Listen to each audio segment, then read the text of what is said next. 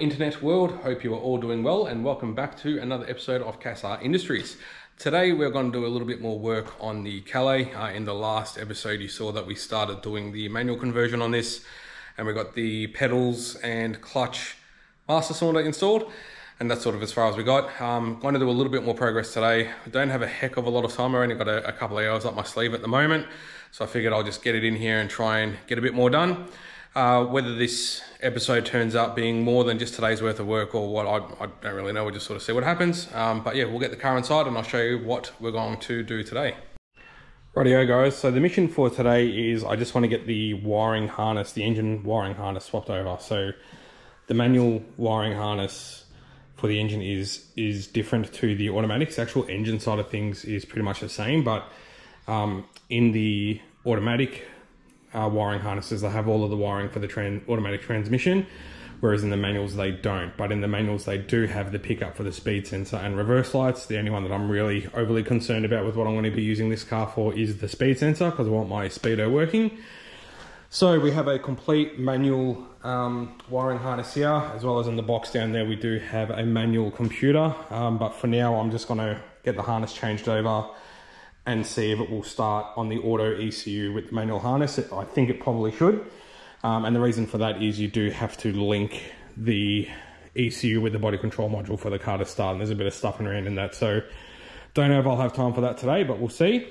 But yeah, basically what we're going to do is get the engine cover off, get the alternator, I'll get the belt off, get the alternator off so we can access the wiring. We'll get the thing up and undo all of the wiring from the transmission. And we'll get the passenger kick panel out of it, get the ECU out and unplugged and start feeding all the wiring out from under the dash and all of that. Alright, so I've jumped ahead a bit as I often do, and I've undone everything on the engine that's related to wiring. I've just got to go underneath and do the knock sensors from underneath and the transmission wiring.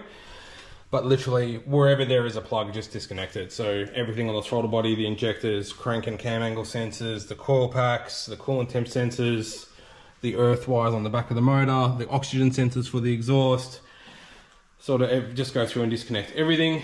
You know, EGR valve, purge valve, solenoid, all that stuff's all been disconnected. So I'm going to lift it up in the air now, undo everything from underneath, and then we'll drop it back down and get inside the car and start in there.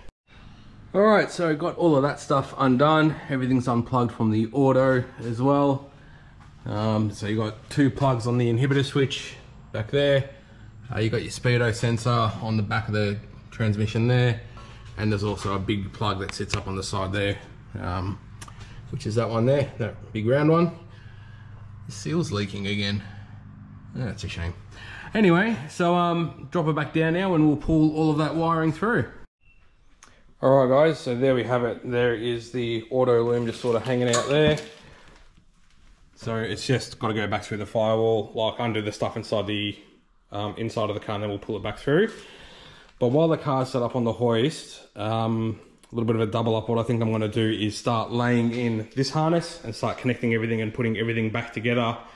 Go underneath, we'll do the knock sensors and stuff while it's on the hoist.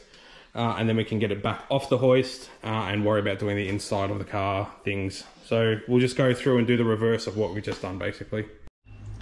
Rightio, cool cats. So that is all done. Everything is all connected back to the engine as it was before. Obviously with the only exception being the couple of 2 or 3 plugs that are for the gearbox. I've just sort of cable tied that up underneath the car off to the side underneath. But besides from that, everything is all connected and back together. There was a couple of little repairs I had to do to the wiring along the way. On this one other one, I've got this plug down here. That's actually for the air conditioning compressor, which I've deleted. So I just want to cut that off. But besides from that, yeah, we're done. So this is the section of the manual loom that's left. So I've just got to feed that into the car and plug that all in. And this is this section of the automatic loom that we need to finish removing. So we'll go inside the car now, pull the kick panel out. No, actually, I'll just trim that wire first before I forget about it. We'll go inside the car, pull the kick panel out, and start getting things apart in there. Alright, so we've come inside the car. I've just unclipped the ECU from its mount, which is just there. You've seen me have all of this stuff. Oh, Mentos. There's totally a Mentos wrapper down there. Anyway, yeah, you seen me do this before when we did the manual valve body slash manualize your auto for $1 video where we modified the wiring just here. So basically I've just unplugged this from the ECU. There's also one white plug just up there that you unclip as well, and then you've got the big plug on the firewall just up there. So it's just a matter of pushing that through, pushing all of these wires out the hole, and then bringing the other stuff through. Sweet as, auto loom is out. So that is ready to chuck in the trailer. I just had to transfer this retaining clip for the harness over from the auto loom to this one because it was missing. This just unclips in 2 halves. So now it's just a matter of feeding all of this back through the hole. We'll plug it back into the auto ECU and see if the thing starts. Alright, that's all in now, so this is all tidied up and back to how it should be. So, going inside the car. Here is all of our wiring sitting down here. So yeah, we'll just go and plug all of this in now and see if we can get the thing to start. I might even just scan it quickly first before I try and hit the key. But anyway, here goes nothing. Sorry for the severe lack of light, guys. My light died, but ECU is plugged in. So we've got the manual harness running into the auto ECU. I was going to scan it and just see if it comes up with any codes, but I thought to myself, of course it's going to. There's pins that are now not occupied in the manual loom that are still there in the auto ECU. So if I scan it, it's of course it's going to come up with faults. And also when I start it, I'm pretty sure that the engine light is going to come on pretty much straight away. But I'm just basically wanting to know if the thing starts and runs and if it runs smoothly and stuff like that. So we'll connect the battery. Nothing's on fire. Cool.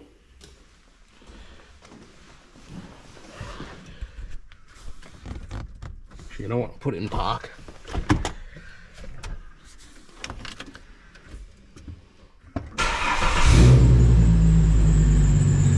Oh yeah, it's got a squeaky belt, but yeah, she's fired straight up.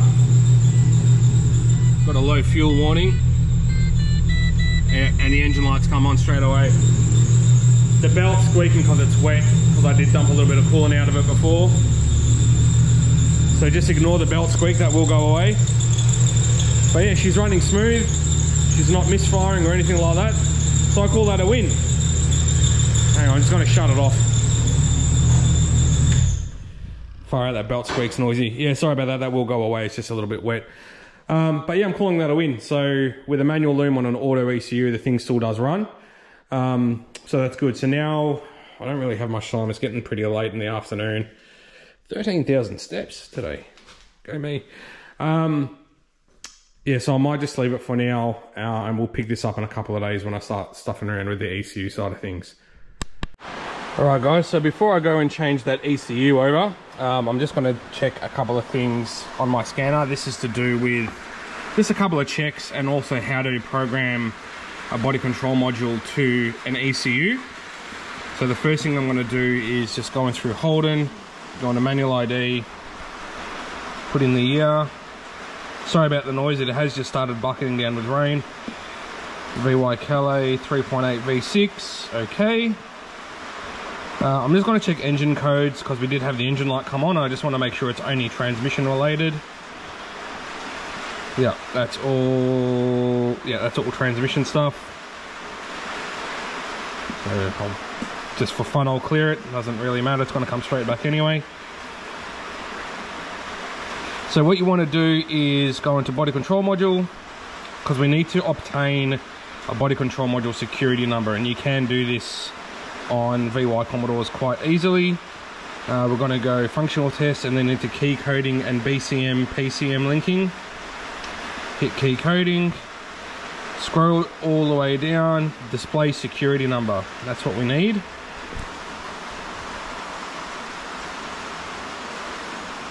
So there's our BCM security number there. So what I'm going to do is just take a photo of that.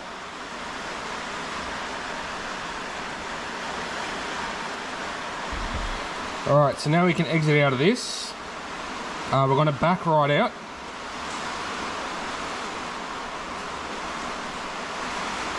All the way out. And we're just going to leave that there. I'm gonna turn the key off and swap the computer over. Alright, so here's our auto computer, here's our manual one. All we need to do is undo those 3 plugs again and plug them into here, and I'll show you what's next. Alright, so I've got the manual computer in. So now if I turn the ignition on, we should have, theoretically we should have no codes, or we should have no errors. Alright, so I got an OK on the system check. We will still come up with the park reverse neutral drive stuff down the bottom here, because that's actually done through the body control module. So the only way to really get rid of that is by changing the BCM, or there might be a programming thing. I'll have to look into that a bit more. So what we're going to do now, so obviously the only things that could cause an engine light now would be the fact that there is no speedo sensor plugged in underneath the car. So we're just going to go through now again, same thing, KLEVY, and we're going to check for codes real quick. Before I do that, I'm just going to show you what happens without coding. The thing should start and then turn off straight away.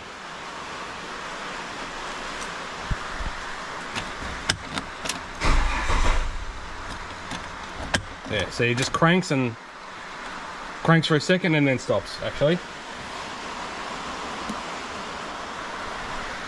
Engine, going to go to codes. So basically I'm just going to go through quickly and just check all the systems for codes, and then I'll show you what we're going to do in regards to programming. Alright, so we're just going back through, checked the codes on everything. The only code that we had was in the body control module saying not okay to start due to no link acquired. So we're going to go back in here now through the key coding and BCM link, go into that. We are going to do, where are we? BCM link. Enter new BCM security code, which I have my phone next to me with the photo from before. So I'll just punch that number in.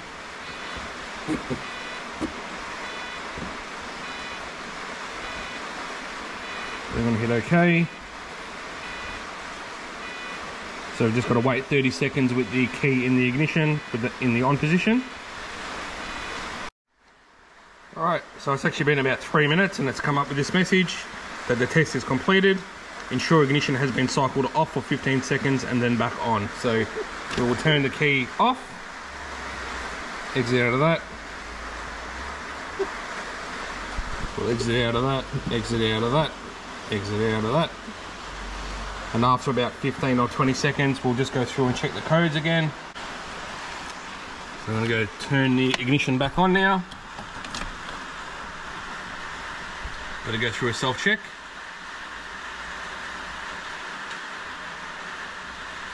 That's all okay. We'll check for codes in the BCM. No codes present.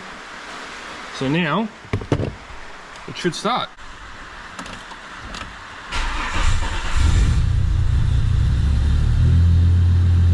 Look at that.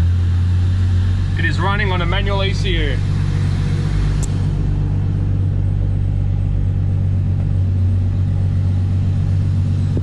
Fantastic. Rightio guys, so the only thing that's left now is I'm going to run the thing for a while. The reason why I drained some coolant out of it before, by the way, is the thermostat gasket was leaking quite badly on this thing. So I've gone through and replaced the gasket, and I've also fitted a high flow thermostat to it now. And I filled the coolant up till it came out of the bleeder, but I always do like to run them for a while to make sure they're going to get up to temp properly and the fan cycle and all of that. I want to make sure that it's going to do all of that anyway. Now with the new ECU and wiring, just make sure everything's going to run as it should. As for the ECU itself, I've actually gone through and put all the inside back together. So I've just mounted the ECU and put the kick panel back on. So that's all looking as it should. So happy with that. Another win too, by the way, is it does still move. So I've still got reverse and first gear. So if you put it in drive, it's only got first, but it does thump quite hard when you put it in gear. But I was a little bit worried, thinking, oh, without any wiring connected to the auto, is it still going to be able to get gears? Because I still need to be able to park the thing and move it out the back and move it around. So that's good. So yeah, that's that. And that's just going to about do it for this episode, guys. As I said, I'm just going to run it for a while, make sure it gets up to temp okay, and then sort of call it a night.